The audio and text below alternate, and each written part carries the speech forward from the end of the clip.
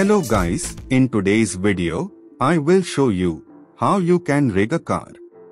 So, let's start. This is my car model.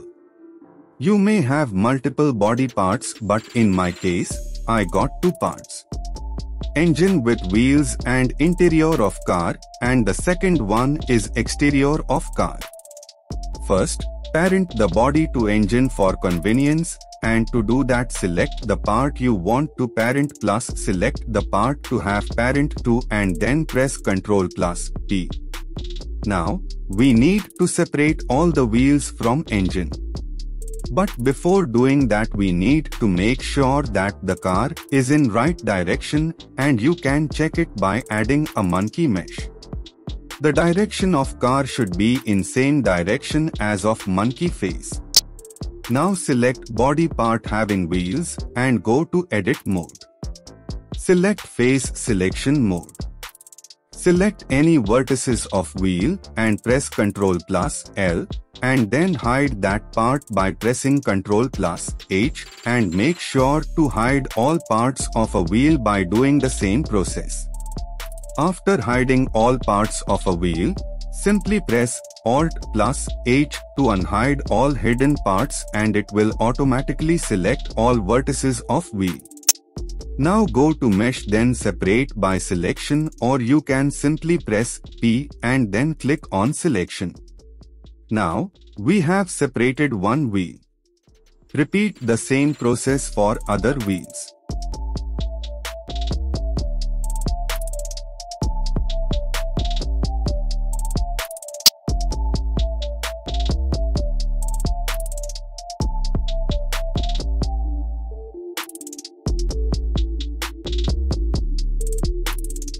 Select the engine and set origin to center of mass. Press Shift plus S and set cursor to selected. Now add an empty plane axis and make engine parent to axis.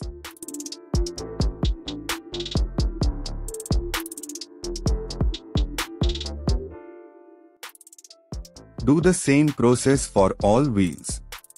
Select a wheel, go to edit mode, select some vertices having circular shape and select cursor to selected. Now, go back to object mode and set origin to cursor.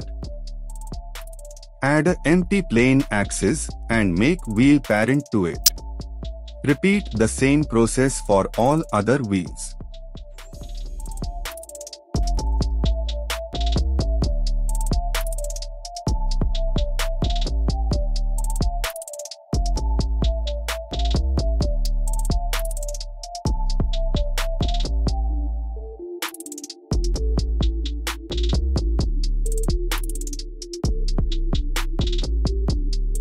Now, change the name of engine and wheel axis as given in the picture.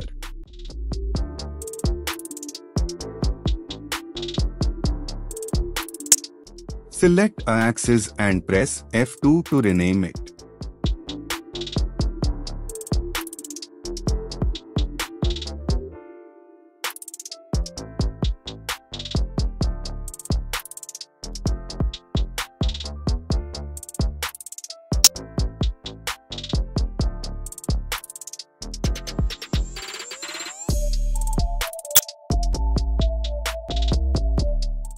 After renaming all axes, select all wheel axes and make them parent to engine axis. In the last, install Rigracer add-on.